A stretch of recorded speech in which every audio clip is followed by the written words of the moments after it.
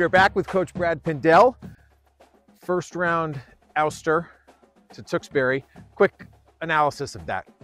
They're a good team. I mean, they're really big, they're really fast, and really physical. But it just, came down to execution. We didn't execute the way we needed to, and when you don't execute against a good team, that's what the result's going to be. How far? I mean, it's tough to know how far a team might go in the playoffs, but do you get the sense when you see them and having faced them that they could make a run? Yeah, I could definitely see them being a Final Four team, if not making it to a Super Bowl. I mean, we scrimmaged them earlier in the year, we played them again, and they're everything I thought they'd be. Interesting. So now, very unique shift of focus, because guess what's still up for grabs, folks? A share of the TVL Large title. This team holds its own destiny on Thanksgiving morning. If they go to Holliston and get that win, they will split that title. So there is some urgency there. Absolutely. And this matchup on Friday against Framingham keeps the juices going, right? Absolutely. It just keeps the oil going through the machine. What are you looking to accomplish this Friday night? Again, just to get back on track, to get the execution down that we were lacking last week.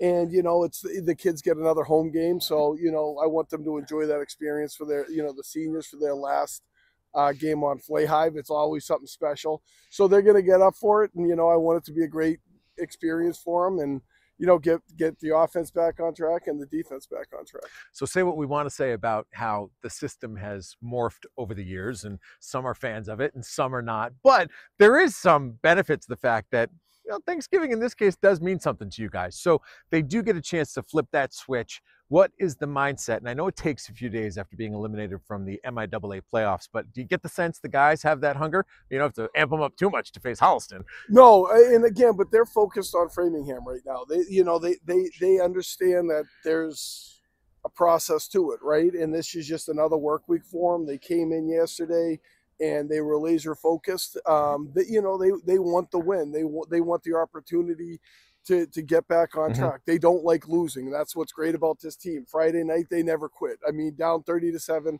and they were still playing it like it was 0-0. So there's no quitting this team. The focus is there. So we haven't really focused on Holliston. We'll worry about that next week. Right now, it's all about Framingham. Good stuff. So it is this Friday. He mentioned it, queued it up for you. Last senior trip across the Flahive Field. So that should be emotional for all of you families who are going to check out your sons.